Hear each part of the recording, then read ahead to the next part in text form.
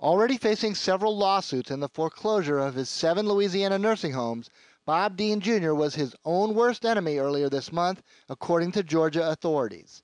The Thomaston Police Department, outside of Atlanta, confirmed that on March 4th, Dean was charged with reckless conduct and firing a weapon near a public road.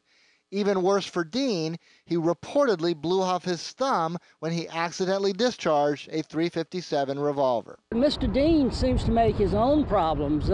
For lack of a better word, he's one of the most toxic defendants I've ever seen. A radio station based in Thomaston, where Dean says he now lives, reported that the shooting took place at a car dealership when he was moving guns from one vehicle to another.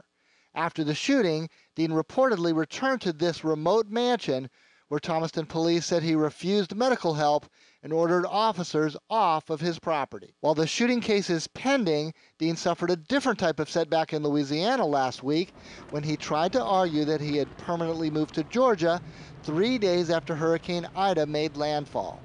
That would have allowed him to move the lawsuits against him to federal court. Not only did federal court judge Lance Afric deny Dean's motion, but he cast considerable doubt about Dean's claim that he lived in Georgia at the time of the storm. Starting on page 28 of the 32-page ruling, Afric wrote, "Regardless of the reason for Dean's conflicting statements and actions, the court affords Dean's statements little weight insofar as they are inconsistent with Dean's other statements or objective facts." It's very judicial talk, but it's strong language no matter how you look at it. Attorney Madro Banderas has filed 2 lawsuits against Dean, one in Jefferson Parish and one in New Orleans.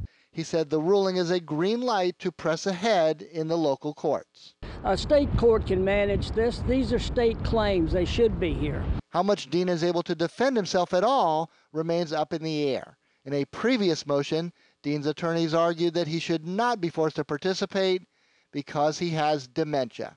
Mike Pearlstein, Eyewitness News.